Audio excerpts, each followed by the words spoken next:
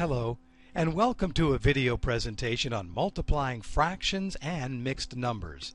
Here's what you'll learn: how to multiply fractions and mixed numbers. Let's start with multiplying fractions. Multiplying fractions is a simple three-step process.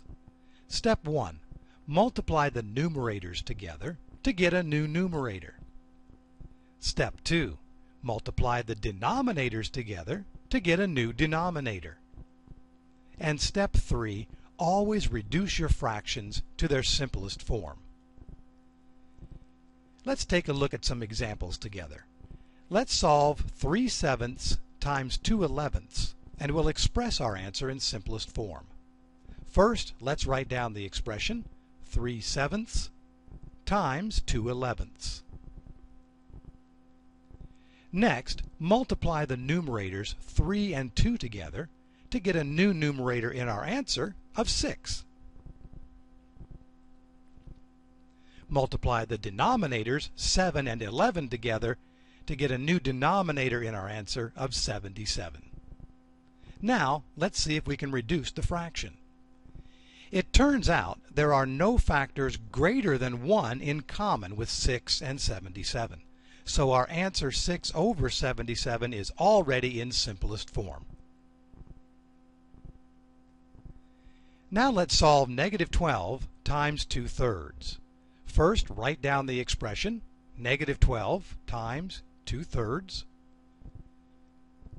And let's express the number -12 as a fraction. Remember, all rational numbers can be expressed as fractions. So putting -12 over 1 turns -12 into a fraction. So let's go ahead and rewrite the problem now as -12 over 1, and then of course we still have to multiply by 2/3. Next, multiply the numerators -12 and 2 together. That's going to give us -24 in the numerator of our answer. And then multiply the denominators 1 and 3 together to give us a 3 in the denominator of our answer. Now, our fraction can be simplified because -24 and 3 share a common factor. The largest factor that will divide evenly into -24 and 3 is 3. So we're going to divide the numerator by 3 and the denominator by 3.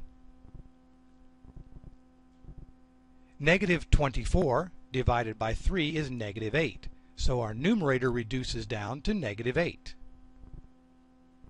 And 3 divided by 3 is 1, so our denominator reduces down to 1. Now finally, any number divided by 1 is just that number, so -8 divided by 1 is our answer, -8. Now let's solve 15 over 17 times 7 over 45. Again, express the answer in simplest form. First, let's write down the expression 15 over 17 times 7 over 45. This time, before we multiply numerators and denominators together, because we have some large numbers here, let's see if we can reduce some of these numbers at the start. That way, we'll have easier numbers to multiply with, and we won't have to reduce our answer at the end. So take a look at the numbers in the numerator and denominator. Do any of the numbers have common factors? I'll give you a couple of seconds to look at that. The answer is yes. 15 and 45 have a common factor, the number 15. So let's reduce both numbers by dividing each by 15. 15 divided by 15 is 1, so the 15 in the numerator now becomes a 1. And 45 divided by 15 is 3, so the 45 in the denominator becomes a 3. Are there any other numbers, top and bottom, that will reduce? This time the answer is no. So now when we multiply, the numbers we're multiplying by are easier because they're smaller, and our answer will already be in simplest form. So let's go ahead and multiply the numerators 1 and 7 That's going to give us a 7 in the numerator of our answer. And then multiply the denominators, 17 and 3, which gives us 51 in the denominator of our answer. And since it's already in simplest form, we know the answer is 7 over 51. Now let's multiply three fractions together. Let's solve negative 1/2 times 2/3 times 6/7. And once again, express your answer in simplest form. We're going to start by writing down the expression negative 1/2 times 2/3 and then multiplied by 6/7. Now, can we reduce any numbers in the numerator with a number in the denominator before we start to multiply? These numbers aren't large anyway, but if we can make them smaller, our multiplication will become easier. The answer is yes. We have a couple of 2's top and bottom that will cancel. Dividing each 2 by 2 gives us a 1. So when we divide the numerator 2 by 2, we get 1. Divide the denominator 2 by 2, that becomes a 1. Now, are there any other numbers in the numerator and denominator that have a common factor? Again, the answer is yes. The 3 and 6 have a common factor of 3. So let's go ahead and divide 3 by 3. That's going to change the 3 into a 1. And let's divide the 6 by 3. That's going to change the 6 into a 2. Now, are there any other numbers in the numerator and denominator with a common factor? The answer is no. So now we're ready to multiply, and our answer will already be in simplest form. Before we start to multiply, we're going to ignore the negative sign on the first fraction. And the numerator is 1 times 1 times 2, so our numerator in the answer will be a 2. And the denominator is 1 times 1 times 7, so the denominator in our answer will be a 7. Now the first fraction is negative and the second fraction is positive. When we multiply them, we know a negative times a positive is a negative. And when we multiply that negative answer by the third fraction, which is positive, that will still give us a negative answer. So our answer is negative 2/7. Now let's look at multiplying mixed numbers. Multiplying mixed numbers is a simple four-step process. Step 1, we're going to convert mixed numbers into improper fractions. Step 2, multiply the numerators together and get a new numerator. Multiply the denominators together to get a new denominator. That's step 3. And step 4, always reduce your fractions to their simplest form. Now let's take a look at some examples of multiplying mixed numbers. Let's solve 3/4 times 2 and 3/5. And once again, we're going to express the answer in simplest form. First, let's write down the expression. 3/4 times 2 and 3/5. Now, I'm going to recopy the first fraction, because what we're going to need to do is turn the mixed number 2 and 3/5 into an improper fraction. So let's start rewriting this. So I'll put 3/4 as our first fraction, and we know we're going to multiply that by an improper fraction. Now, how do we get an improper fraction out of a mixed number? Here's what you do. You multiply the denominator and the whole number together. So we're going to multiply the 5 and the 2 together. That's going to give us 10. But then we also add the numerator, 3, to give us a new numerator for that fraction of 13. And the denominator will remain a 5. So 13 over 5 is exactly the same as 2 and 3/5. Now take a look at the fractions. Can we reduce any numbers in the numerator with a number in the denominator before we multiply? No, we can't. There are no common factors between 3 and 4 or 5, nor are there any common factors between 13 and 4 or 5.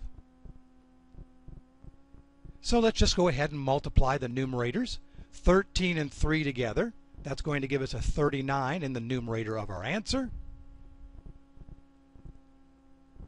And then multiply the denominators, 4 and 5 together. That's going to give us 20 in the denominator of our answer. Now, we're not going to leave our answer as an improper fraction. We're going to turn improper fractions back into mixed numbers. And here's how we do that. Just divide 39 by 20. How many times does 20 go into 39? Once, and it gives us a remainder of 19.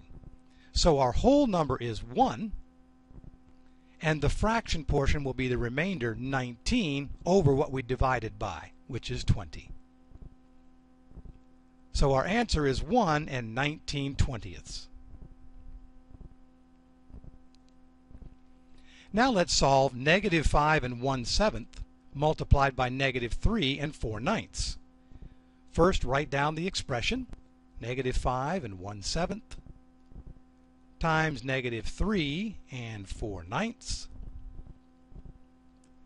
We're going to turn both mixed numbers into improper fractions. So 5 and 1/7, let's go ahead and do that one first. Ignore the negative sign when we do this. The denominator times the whole number, 7 times 5, is going to give you 35. Then we have to add the numerator 1. That gives us 36. Now add the negative back into our answer. So we end up with a negative 36, and the denominator will remain 7. So negative 36 over 7 is exactly the same as negative 5 and 1/7. Now let's do the same thing for the second mixed number. Turn that mixed number, negative 3 and 4/9, into an improper fraction. Again, ignore the negative sign to start. And we have 9 times 3, which is 27. And then we have to add the numerator 4 to give us 31. Now add the negative back to our answer. So we have a negative 31 in the numerator. And of course, the denominator will remain 9. Now, can we reduce any numbers in the numerator with a number in the denominator before we multiply? We got some big numbers here, so if we can reduce anything, it will help us solve the problem easier. The answer is yes. 9 and 36 have a common factor of 9. So we can divide negative 36 by 9. That reduces it to a negative 4. And of course, then dividing 9 by 9 reduces the 9 to a 1. Those are the only numbers that can be reduced. So when we multiply, our answer will now be in simplest form. Our new numerator will be 4 times 31, which is 124. And a negative times a negative makes our numerator a positive 124. And our new denominator will be 7 times 1, which is 7. Finally, let's turn that improper fraction back into a mixed number. Simply divide 124 by 7. How many times does 7 go into 124? Did you get 17? Because that would be right. And a remainder of 5. So our whole number is 17, and the fraction portion will be 5 over our denominator of 7. Then the answer is 17 and 5/7. Now let's wrap up this lesson with a word problem. Tennis shoes, regularly priced at $40, are on sale for 3/5 of the regular price. What is the sale price of the shoes? Well, first, we need to create an expression to solve. The sale price is 3/5 of $40. Now remember, of means multiply in math. So we're going to multiply 40 and 3/5 to get our answer. So let's set up the problem. 40 times 3/5. Now let's turn 40 into a fraction by placing it over 1. So I'll rewrite the problem as 40 over 1. And of course we're still multiplying by 3/5. Now, can we reduce any numbers in the numerator with a number in the denominator before we start multiplying? Take a look at the numbers. The answer is yes. 40 and 5 have a common factor of 5. So let's go ahead and divide 40 by 5. That's going to reduce the 40 to an 8. And let's divide 5 by 5. And that changes the 5 to a 1. Now our numerator is just 8 times 3, which gives us a 24 in the numerator of our answer. And the denominator is 1 times 1, which of course is just 1. And again, any number divided by 1 is just that number, so our answer is 24. The sale price of the tennis shoes is $24. Congratulations! You've learned how to multiply fractions and mixed numbers.